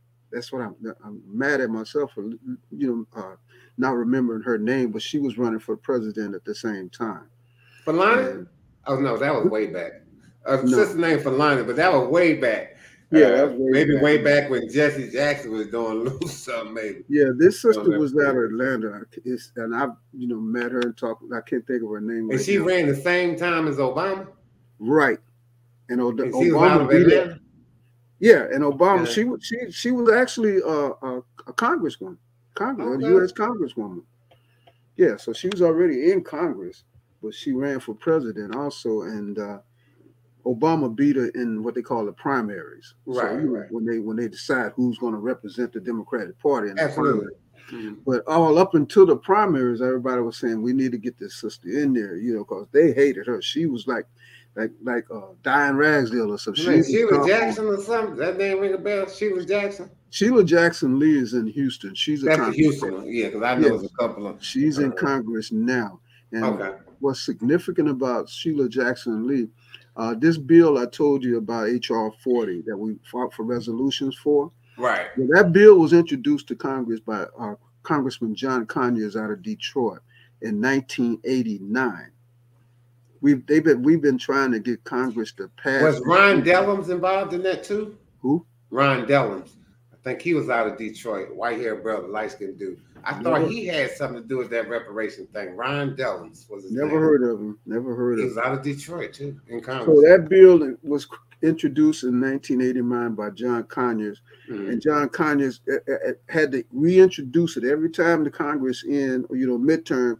All the bills that's on the table go away. You have to reintroduce them. Oh, that's cool. Yeah, that's just the way they work, man. They got to Mm. start all over again. Mm. You know, so that bill, he kept introducing that bill because he kept winning out of Detroit. He kept being the Congress. He was the senior congressman when he actually resigned. Right. But he kept this bill going since 1989. And Cobra was in business at the time and helped him write that bill. In fact, it was one of the Cobra members that spurred him to do that. Right. So the bill is still going on right now. But when he resigned, Sheila Jackson Lee took over, and she's introducing it every year. And last year, with the help of Cobra and other organizations, we got the largest number of co-sponsors. See, it's in committee, but if you can get co-sponsors, then the committee would be called upon to bring it out of committee and take it to the floor to be discussed by the full Congress. And they actually did that about a year or so ago, and it never still got to the floor. And I think if I'm correct, the reason why is that the Speaker of the House decide what bills are discussed. And even Nancy Pelosi says she was for it. She never brought it out. She never put it on the docket to be discussed. Yeah. So the bill get lost again. Now we have to start all over. It had over 200 co-sponsors. Now we back down to about 50. And that's one of the things we do. We lobby our congressperson. We have all our members. We have anybody we talk to call your congressperson and tell them to be a co-sponsor of HR 40.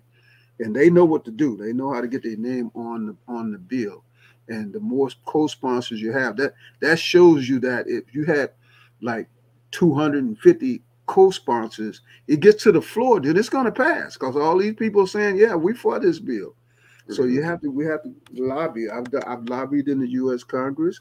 I've lobbied in the state of Texas. I used to go to the state of Texas and go to Capitol in Austin and talk to representatives about passing resolutions in support of HR 40, just like we did with the city of Dallas.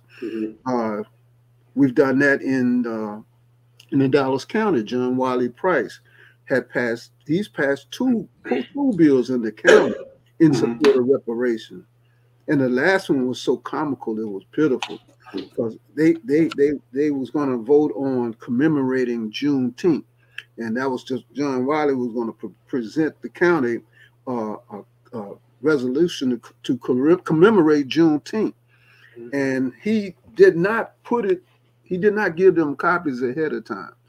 Because most time they distribute their stuff ahead of time. You know what's going to be talked about. Right. So he didn't do that, but when the day came for him to read the bill, he read it out loud, and they over there talking, wasn't paying no attention to what he said. And he said that the Dallas County supports reparations for African Americans. They didn't even hear him. And then they said, okay, let's take a vote. And they all voted yes. And all the newspaper men said, what y'all, do y'all know y'all just voted for reparations for African Americans? Oh, they were pissed, man. And they didn't take it back. They wanted to take it back, but it made them look bad to even vote for something that they wasn't for, especially the Republicans, They kept it. John Wiley got that done twice in the county. And even the city of Fort Worth has passed a resolution in support of HR 40. I wasn't a part of that, but I was, associated with people who were. So that's one of the things we do. We go around cities and states getting bills passed and resolutions passed, and things are moving so fast nowadays. There's a city in Evanston, Illinois, which is a suburb of Chicago, and one of their city council ladies actually passed the first citywide reparations bill. They put aside, I think, $400,000 to be given to Black people in that city.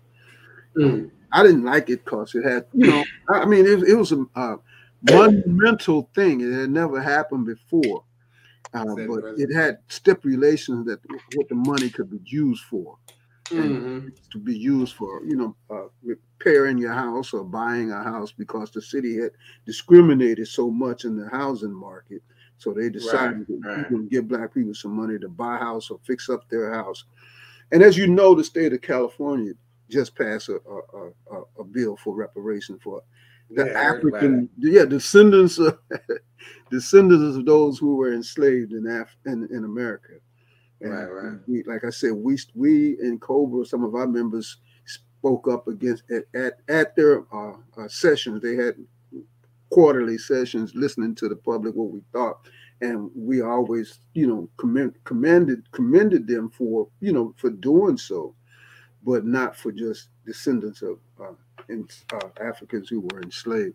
So that's a big thing too that's happening, and the whole world is watching that to see if California can do it, and a lot of other cities have done it. If they do it, that's for sure. Yeah, and a lot of other cities have done it. One in North Carolina had done it. But then you're mentioning cities, but this is a state that's doing it. The state of California. So that's a lot bigger than that little city. Yeah, another thing that California had done was there was a sister who was also in Cobra in 2002. Her name was Deidre Pellman. She filed a class action lawsuit against corporations and railroads for reparations. And her lawsuit did not go anywhere. And it was because the judge said she could not actually prove that her relatives were damaged by these corporations. She won part of the lawsuit, but she didn't win the reparations. And we brought her here to Dallas in the protest because one of the corporations was Chase Bank that she was filing against. And from that all of that work, we all decided that we're going to find out what corporations actually harmed us. That was the thing, and not just those that she filed a lawsuit against. And so a lot of our chapters went to their cities to file for what we call disclosure ordinance.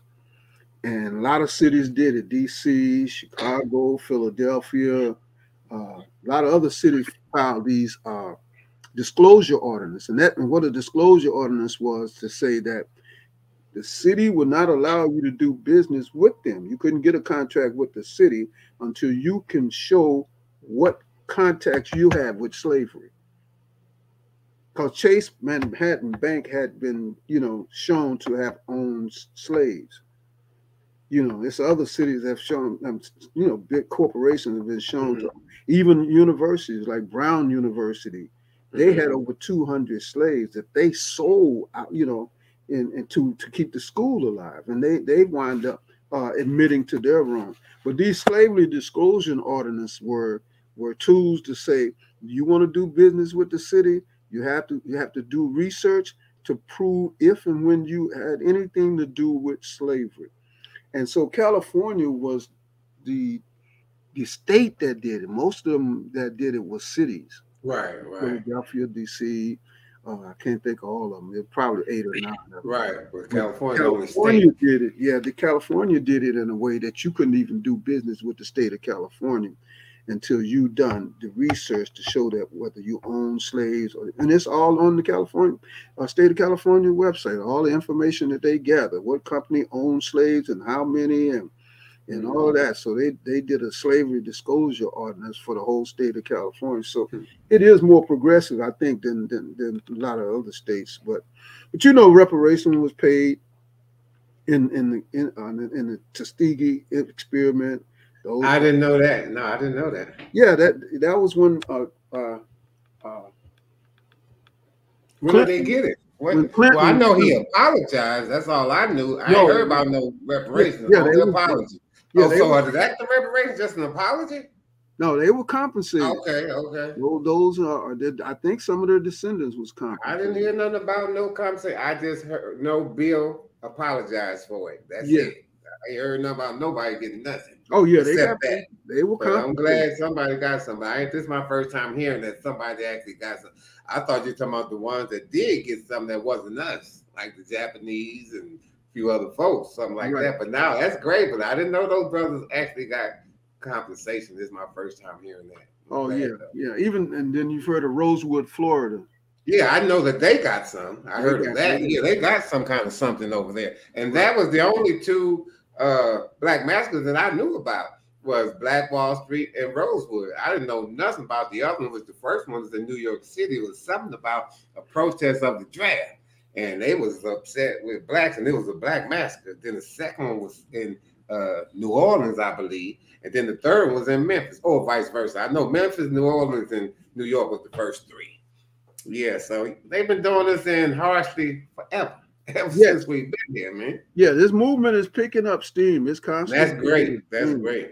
And That's a great thing. that's and that's like I said, that because of the in Cobra started out by being almost the sole organization Yeah, pushing for reparations, yeah, but yeah. it's happening so fast and so many different groups coming up and And people. y'all didn't quit either. Y'all didn't give No, up. 36 years, man. No, y'all didn't give up or No, quit. None of that. no, That's good. not gonna give up, man. Gotta be ready for the long haul, man. This is life's work. And that's one of the things that John, like I said about John Conyers did. John Conyers was instrumental in getting Martin Luther King holiday passed in the Congress, and they say it took him 13 years to do that. Yeah, it So took several things. Various people were involved on that effort, I call it. yeah, Absolutely. yeah, but he had to introduce the bill. Yeah, yeah. As far as the political Yeah, side that can actually make it happen, no doubt, he's the main key for that. yeah, But it takes the masses a lot of time too. Just like Free Huey P. Newton, if the people weren't out there in them streets, they would never free them. You know what I'm saying? The people can impact the situation. yes, They get involved. that's true. And that's another reparations demand, the 10-point program by the Black Panther Party. The Nation of Islam have their a demand for reparations. It's on the back of their newspaper, where they're demanding land and compensation, until they're able to take care of themselves. So the Nation of Islam demands reparations. There's so many other entities, like I said, that demands reparations that you have to really look at it. But again, it's picking up steam. The Black Lives Matter. Black Lives Matter. Part of their platform is reparations. They came out against criminal punishment, the fact that police was killing us in the street. That's what they were formed for. But they understood that that was just a part of the repair process, dealing with the criminal punishment system. So they have a reparation demand. You can go to their website and read their reparation demand. And then Cobra helped them to, formulate that, because they know that most of the experience will come from in Cobra, not all of it. Right. And we have an organization called CARICOM, which is an organization of the Caribbean islands. They came together and formulated their own organization group from representatives from the Caribbean islands, including Jamaica. Jamaica is always, filed for reparation, but the rest of the islands, they all came together and formulated the CARICOM, they call themselves, the Caribbean Island something. I don't forget what it stands for. But they're filing lawsuit and filing against England, against the British. Because they're the one who enslaved them in South America, in the islands, in Caribbean. Right. So they're filing, and black people all over the world are filing for reparations. In Canada and Australia, you name it. We all understand. That sounds like black people waking up. What it sounds like. It's always been a fight for reparations, but more and more the United Nations is getting in on it. The United Nations is going through something right now. They call it the decade. They call it. It's on the tip of my tongue. And in other words, they're going to use a whole decade to look at the situation of African people worldwide. And it's from, I think, from 2014 to 2024. It's almost over. They're going around from every country doing reports to see what condition black people in, and then they should formulate a report after that to see what these nations need to do. They came here and they visited several cities. They visited, I think it was Jackson. And I'm not sure if it was DC or somewhere, but they came back with a report.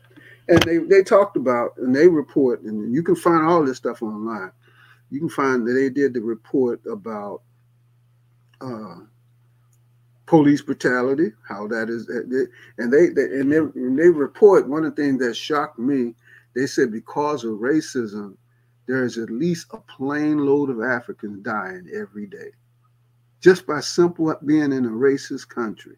You're losing that many black people every day of the year because of strictly nothing but racism. So yeah, they're looking at the whole world and black people's condition worldwide. They had a conference in Durban, South Africa, called the World Conference Against Racism.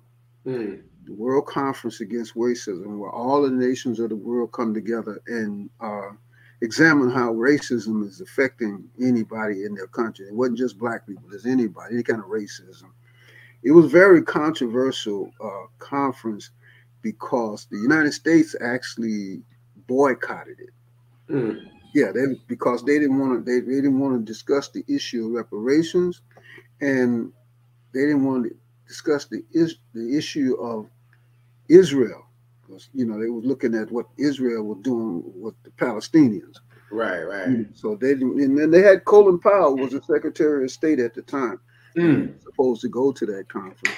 He did not go because of those two reasons. Not him, but the president. Yeah, with the boycott thing you talking about. Yeah, they boycotted the World Conference. It's called, and that happened in 2001. But that conference did look at the issue of reparation for African and Americans. And they decided, yes, what happened to us is a crime against humanity. And all crimes against humanity, the only solution for a crime against humanity is reparation. They didn't come out and say that we're entitled to reparation, but they did give what happened to us, our enslavement, the status of a crime recognized by the whole world, that it's crime against humanity, and that the United States has an obligation to make it right.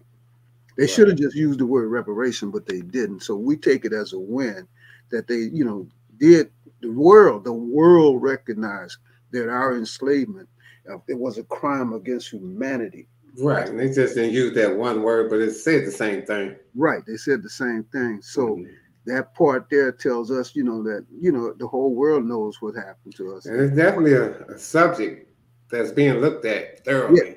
Yeah. Well, so they have looked at, yeah. This the World Conference Against Racism. They have them, I think, like every 5 or 10 years. To look at the issue of racism worldwide and see what people are being, subject to racism. So, like I say, man, I have to study and be ready to discuss this subject at any time. And the good thing I like about this, when I got into it, it introduced me to a lot of heavy hitters, man. A lot of heavy people that's been out there fighting this fight for years, generations. Decades. I mean, decades, man. One time, when I was the national co-chair, I was called into a group of scholars to write a paper. Not just me. We were going to collectively write this paper against Henry Louis Gates. Okay.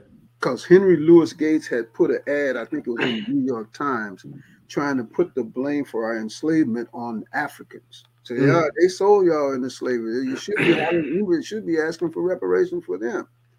All of the scholars in America said, no, our reparations comes from the United States government. That's who sanctioned our enslavement. You can't put it on those African nations.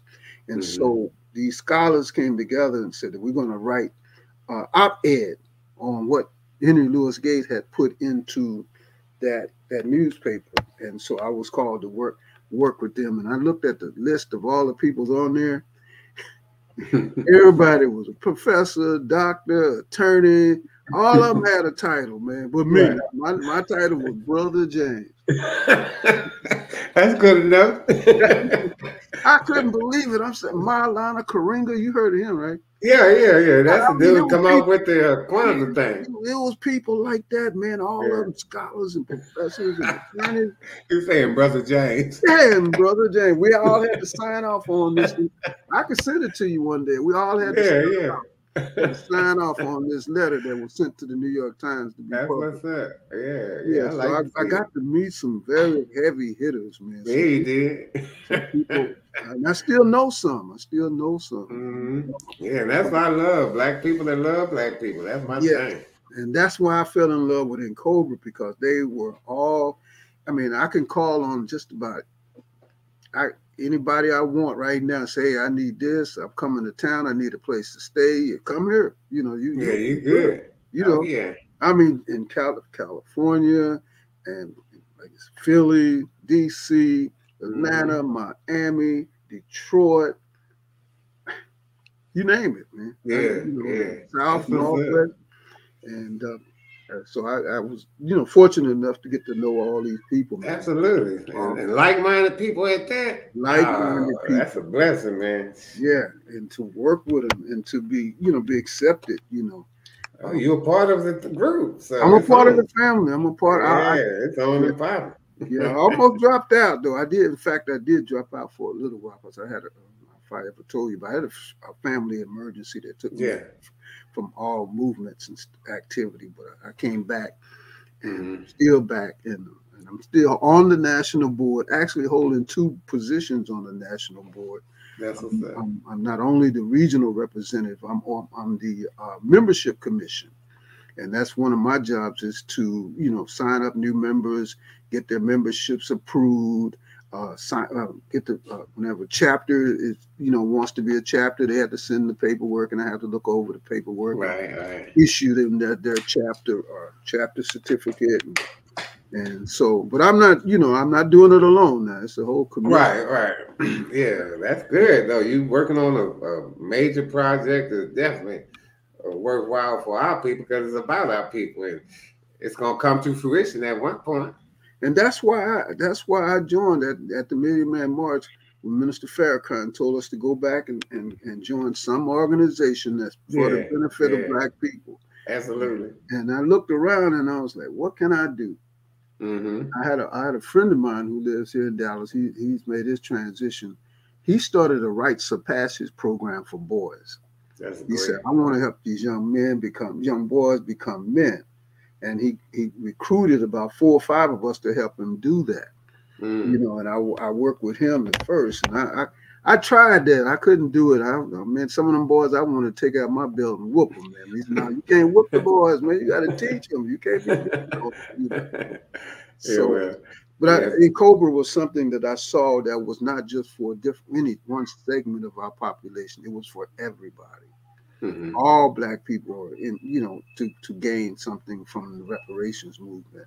And so that's something I can do. I can do that. Oh yeah. I want to be for something that's for all Black people, not just the elders or the children. I mean, we all got to do that. I take people. You do whatever your talent is. That's what you should be using. Be doing. If you have a talent, use it for children. If you're just a good pastor, you know what I mean. Do that. You're a pastor. That's what you do to help us as a people. Do that. So do something. Yeah, whatever it is, like you say, with the good intention of helping your people. But I like to talk about helping your people help themselves. Yes. See? So a lot of times people need to know more than they know, and then they can help themselves better. Yes. See? So that's what it's about. That's self-sufficiency. That's a good thing. That's a good. And so you made me think about something else that I used to do at the post office. I used to take a survey to see how many people, our people, African people, were involved in some organization for the betterment of our people. Right. That sounds like something you would do. I was so sad to see that very few of us actually get involved, man. Yes, it's unfortunate to a degree, but people are who they are. A lot of people, through this paper chase, I guess you could say, they're caught up in enjoyment, fun, and relaxation. Yes. Some people don't want no kind of conflict whatsoever. Don't want to fight for anything. They don't have to, and they did that already, and they just want to enjoy their fruits, and that's okay because nothing's for everybody. But Right. I want to fight, and we got a lot of fighting to do. Got a lot of fighting to do, man. To get real, You can't do it by yourself. You really need to be organized. But the great thing is, it doesn't take all of us to make life better for all of us. No, that's the great part. That's true. That's the great part. Yeah. And once we get it going and rolling and stuff like that, okay, there's a big portion, like you say, people not doing anything. Some of them for different reasons. Some don't see something. Some hadn't heard nothing. But when we get going, when we want to get going, a lot of those people are bandwagon people. Once they get rolling, they coming. We talking about significant things to help you, and we talking about free too. Oh, brother, they coming. Come on, man. You know that. Yeah. Things that you want and need and it's free, there's no reason not to come. Right. Yeah, so that's what I'm on. I'm on them children, man. That's my thing. I love our people for sure, but the babies are in my heart forever. Always have been. I loved children when I was a child. Wow. I was seventh grade. I was seventh grade in the classroom, social studies. And I said, I want to help children. So I was either 11 or 12 because I'm always two different ages in this grade because my birthday in February. So I was 11 or 12 and I knew I wanted to help children then. And I was a child. So you're definitely a leader, man. You definitely, I noticed a lot of people look up to you, bro. A lot of people look up. Well, that's great to know. And I know one fella, brother, on 315 acres. Man, if you want to go with us, we go on March the 11th. I'll talk to you if you want to go. Because this isn't the field trip part. This is just a visit to see what we can do with this place. The brother lives. You probably know him, Greg Ellis. He worked at the post office. He's a custodian. Well, you might remember, but you can look at my one episode. It's operate in your gift. But anyway, yeah, we're going to go there. And the thing about it, man, this brother want our people to see what it takes to be able to provide your own food and the vegetable part and the animal part. I mean, you can imagine 315 acres. He got some animals over there. So the eggs, I mean, he sells the eggs and stuff. Man, it's so interesting. Our people are so much of everything. We just got to come together. Yeah. And once we do that, and we at the threshold of doing it too. We at the threshold. Where is this land at? It's in Navarro County. It's just an hour and a half away. It ain't far. That's what's great.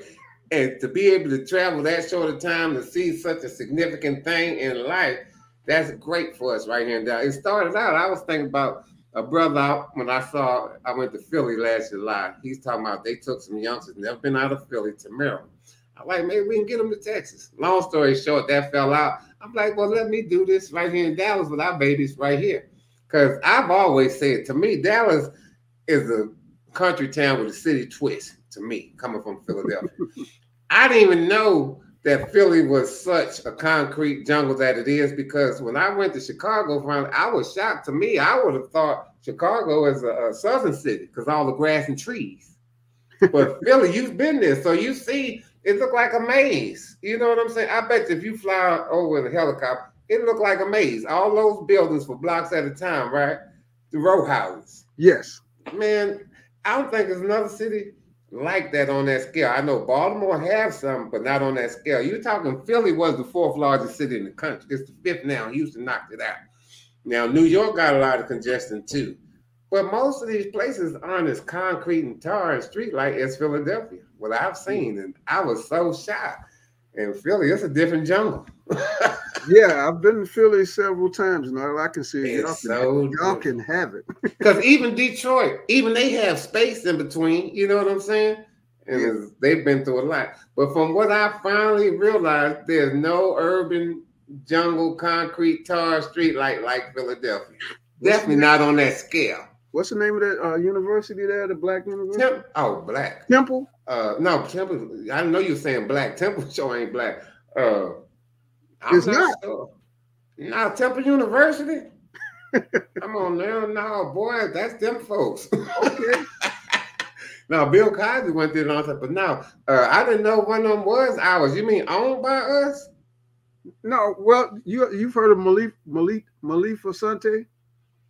No, don't sound familiar. Okay, I think he's a professor of African American studies at Temple. All right, but Temple ain't owned by blacks, not at Okay, all. okay. So we've Sure, had our no. conference there Because they before. have several universities in Philly, so I thought you were talking maybe Drexel or something else, but No, I think LaSalle, and I think there's a couple others, but no, I know Temple ain't black owned. It'd be no, nice. I guess not. But we did have our conference in Cobra conference there at one time. Oh, okay. And Yeah, now they got a lot of black stuff going on, but I yeah, don't think on that level. but I Ooh-wee. actually stayed in the dorm. Because school was out that time. I think it was in Okay, May. So yeah. I was born in Temple Hospital, so it oh, was right okay. up there on Broad Street. I probably was born to the world by intern, more than likely. Yeah, and I've been to Howard University in DC. Okay, yeah. We've had conferences that we used to have them at all like major universities and Oh colleges, yeah, cities. yeah. So And I'm glad you came back and you back for good. yeah, they won't let me go, man, because I mean they don't invested all this time and money in me, man. I can't just drop out. Well, And and then actually, not only that, you're competent too. If you were incompetent, they wouldn't worry about the money. It I'm get rid of actually a you. life member of Incobra. I have a lifetime membership. That's what's up. So You deserve it too. Yeah, You so some deserve it. people have to buy membership annually. I don't. I paid one big price for life, man. I got Yeah, and you doing the work, man, and that's what we need. We need those to share the knowledge, wisdom, and everything that we have that we know is good. We need to share that. Yeah, I just did a presentation Saturday, our Baton Rouge chapter. Again, I failed to mention that's why I'm here today because our organization have what we call the Reparations Awareness Day, where we Okay. all tried to do something on the same day or around the same period of time to educate the masses about reparations. Right. So our Baton Rouge chapter did a Zoom meeting, and I was a presenter there. And I had to talk about the organization and the concept of peoplehood, nationhood. That's what the whole program was about, the Montgomery bus boycott. We had a professor from Southern University to speak about the Montgomery bus boycott. I Yeah. learned a whole lot from him. He's another brother that I'm highly associated with because he was at Prairie View, and Hmm. he and I was trying to get a chapter there together at Prairie View.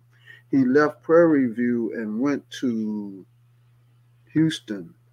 What college is that down in Houston? Uh, Prairie View. Oh no, you're talking about Rice, I think. No, it's a black college in Houston. Oh, I don't know. Well, Southern, isn't it Southern? I guess it's I think it's something. called Southern. I think It's it's just something, called Southern. something Southern, but I don't now. He's at Southern University in Baton Rouge now. Okay, So okay. he done left Prairie View, then he went to Houston. Now he's in Baton Rouge, and he's a professor of history and Mm.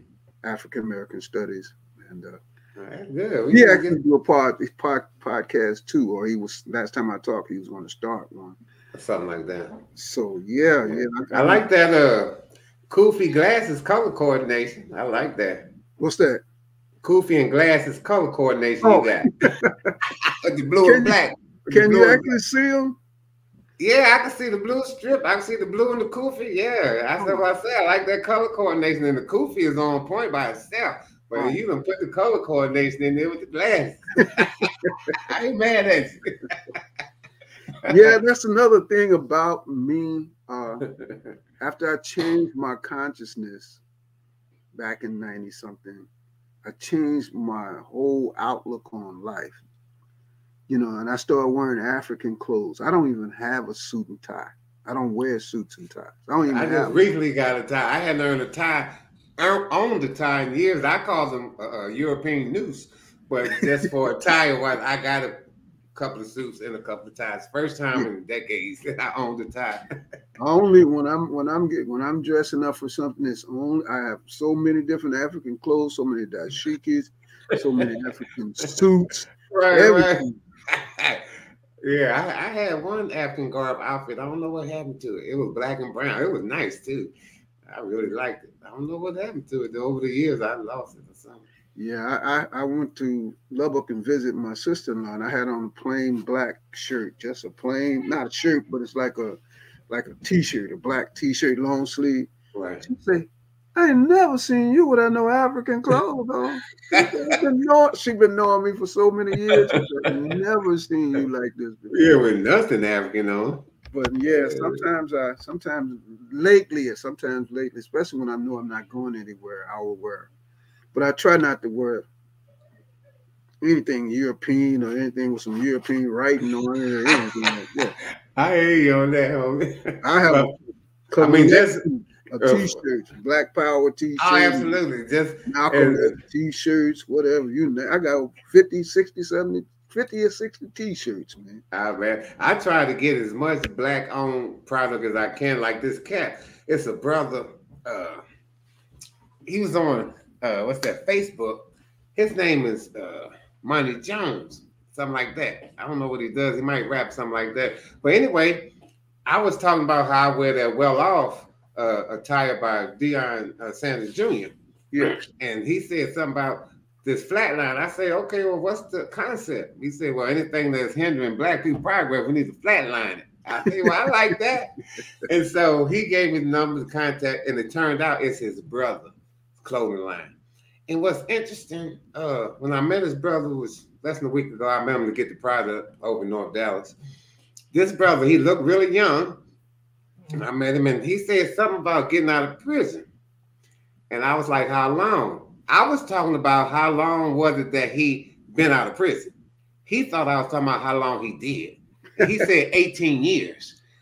And I was shocked because to me, he looked so young. Yeah. Okay, then we talked one time or two on the phone, and I talked about telling his story, something like that. So I found out he's 38. So that means he must have went in at 20 and get out at 38. And November is not that long ago, to be undid 18 years. So I'm going to see what it's talking. I don't know his story, but I like the product. I got the cap, and I got a matching jacket because I like to buy stuff. And this shirt, I got it at Pan-African Connection, had Malcolm X Festival at what's that church with Freddie Haynes? Yeah, Friendship West. Yeah, I was there. It was a lot of good stuff. This the shirt, I loved it too, and you can tell it's black owned and all that good stuff. Yeah, so yeah. You ever heard of the newspaper African News and Issues or something like that? It's a real colorful newspaper that used to be circulated around Dallas. I don't recall it. If it was African American News and Issues or something like that. Well, anyway, the owner of that newspaper is a black guy. He's a millionaire, lives in Houston, Texas. Mm-hmm. And I met him on several occasions. And one time I heard him say this. He said, I only wear clothes made by African people. No, that's right. And that's what got me to saying, that makes sense, man. All of my African clothes are made by African people. And he said, the reason I do that, he said, I'm rich. I can wear anything I want to wear. He said, but I know that if we wore clothes made by African people, for African people, if all of us did that, he said, we can employ all of our people overnight. Because all of the stuff most of us wear come from Korea, come from China. He said, that's because we're buying it from the outlet stores. Yeah, we're going to have to get a connect with ourselves and make it happen. We can do it, no doubt. Yes, if we wore clothes, African people wore clothes made by African people, he said we could create a whole new industry that would employ all of our people overnight. We spend our money with us. Yeah, so that's one of the reasons I continue to wear African clothes. We waking up. We waking up. Yeah, and that's what I'm loving so much. I'm loving the journey. I know I interviewed Lady Dr. Candace Lucas. Yeah, she's got a PhD in education, and she is so much looking forward to the day for us to celebrate us getting there. And I'm so much enjoying the journey. I'm loving the journey part, man. I am. That day is going to be jubilant and fun, but man, I love the journey so much. I'm loving it. Yeah, it is a journey. I've been on a journey myself within Cobra, and like I said earlier, our mission is to win reparations. And if we get to that point and win reparation, we don't need Cobra anymore. It's over, So we're on the journey. We're trying to get. But I don't have to disband, because one thing about it, guess what? Once we get where we need to go, then we got to work at maintaining it. Yeah. So work is never over. No, you're right. Right. So we got to maintain. So we still need in Cobra to maintain it Yeah. after we obtain it. You heard me? Yeah, that's real talk, my man. Yeah, But I well, really appreciate you too coming on for sure, man. yeah, and I It's a appreciate great you. thing. Like I said, our conversation, and we'll have to do it again sometime. Oh yeah, just let me know, my man. Absolutely. And It's a great thing. It's a I will great be day. inviting you to some of the programs that we have. You know, so And I'll come too, because I Yeah. love being around people that love Black people. I love in that environment. That energy. You know what I'm saying? Every person has energy. It's either negative or positive. Black people, I see that love Black people. All that energy has been positive. I love positive energy. yeah, we've done. We know quite a few of the same people, so we will. Oh be yeah, we do. running into each other.